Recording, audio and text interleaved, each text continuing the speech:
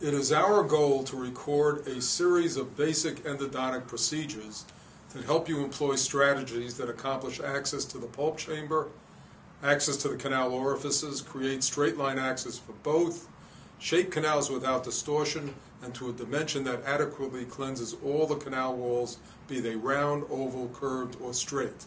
This will be followed by simplified but highly effective means to obturate the canals in 3 dimensions with the ability to prepare immediate post holes when necessary. Finally, we will show you what, in our estimation, is the best way to restore endodontically treated teeth with posts and cores. Today, we made a short video that demonstrates one effective way to gain access to the pulp chamber and then find the orifices of the canals. In the process of opening pulp chambers, we may encounter wide open pulp chambers, severely calcified ones, some with large pulp stones and others with aberrant anatomy. We have to be prepared for these situations and have a strategy that is both safe and effective. In that light, for each given topic, we may make several videos to better visualize the variety of situations that we may encounter. In this short video, I am going to show you one way to attain excellent access to the pulp chamber, as well as cleaning the pulp chamber in a way that clearly shows the orifices leading to the canals. I've always been partial to the use of high-speed, long-shank round burrs. Typically, I'll use a number 4 round burr, but if the tooth is thin like a mandibular anterior, I'll use a number 2 round. There are occasions when retreating a molar with a cast post in it that I will take away the bulk of the metal using a number 6 round burr. In the example you see in this video, I am making my initial access with a number 4 round burr. As long as the occlusal surface of the tooth is not worn down, I can make a depth cut of 7 millimeters immediately into the pulp chamber. However, I prefer to gain the depth a little bit slower, creating the outline form for access in the process. As you can see, at just about the 7 millimeter level of depth, we hit the pulp chamber. Please note that the 7 millimeter corresponds to the end of the taper on the round burr, regardless of its size. Lining up the end of the taper with one of the intact cusps is a good way to assure accurate depth. To go 3 millimeters beyond the point leads to a higher incidence of perforation through the floor of the chamber. Note, 3 millimeters offers a wide margin for error, but try not to take advantage of it. Once the pulp chamber is reached, your next goal is to remove the entire roofing of the pulp chamber without removing excessive tooth structure.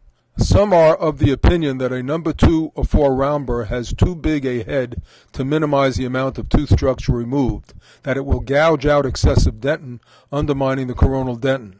However, once the proper depth is made, the lateral cutting sides of a round burr can be used with a light brushing stroke, making the coronal opening no greater than is needed. Here you see the floor of the chamber.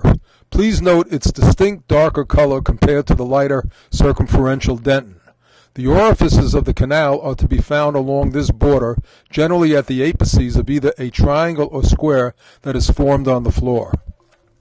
I probe the light, dark dentin border with a sharp explorer, looking for signs of orifices that are the initial openings into the canals. The pulp chamber of this particular maxillary molar is quite calcified and prevented me from gaining access to any of the canals. Consequently, using a light brushing stroke, I remove more coronal dentin, particularly along the light, dark dentin border. At this greater depth, I was able to find the canals and entered them with an 08K reamer. I negotiated the length of the canals using a watch-winding motion coupled to an in-out stroke. Please note my hand motion as I negotiate the reamers to the apex. I never use excessive apical pressure. This would just buckle the instruments without aiding in the negotiation of length. Once the 3 canals were found, I started to negotiate the MB2.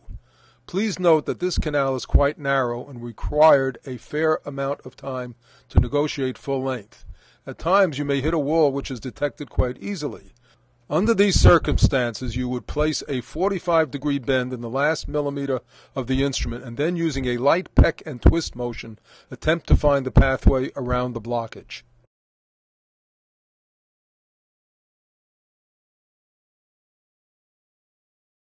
Please note its negotiation to full length.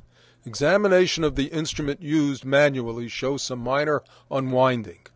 Unlike rotary nine-tie, these stainless steel reamers used with a tight watch-winding stroke are in no danger of separating in the canal and can still be used without replacement. Here you can clearly see penetration into MB2. Once the depth has been reached with the 08, unless there is an abrupt curve that must be negotiated manually, the reamer is placed in the reciprocating handpiece at approximately 3,000 to 4,000 cycles per minute, and within seconds length is reached. Generally, a maximum of 3 to 4 strokes are necessary to reach the apex with minimum apical pressure applied. We are now negotiating to length in the distal buccal canal using the number 10 reamer in the reciprocating handpiece.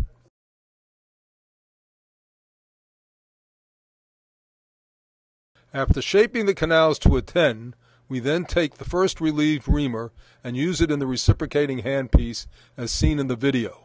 Again, please note how easily progress to the apex is generally made. Once the canals are open to a 20, we widen and straighten the coronal aspects of each canal using the tapered piezo. Please note how clear the access is now to the rest of the canal. Compare this opening to the MB2 next to it. In the process of shaping, all the canals are straightened and widened coronally with the tapered piezo always used primarily against the outer wall of the canal.